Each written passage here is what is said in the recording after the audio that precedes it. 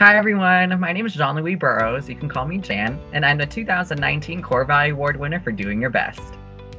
Hi, my name is Jenna, and I am the 2011 DSST Core Value winner for doing your best. Doing your best means to honor every single person where they're at, while each of us is growing in our own ways. Doing your best is acknowledging and expanding on an individual's skills, thoughts, and experiences, while naming that those things are exactly what we need to be stronger together. It means that every day doesn't have to go to plan as long as we learn from it, and most of all, that teamwork truly does make the dream work.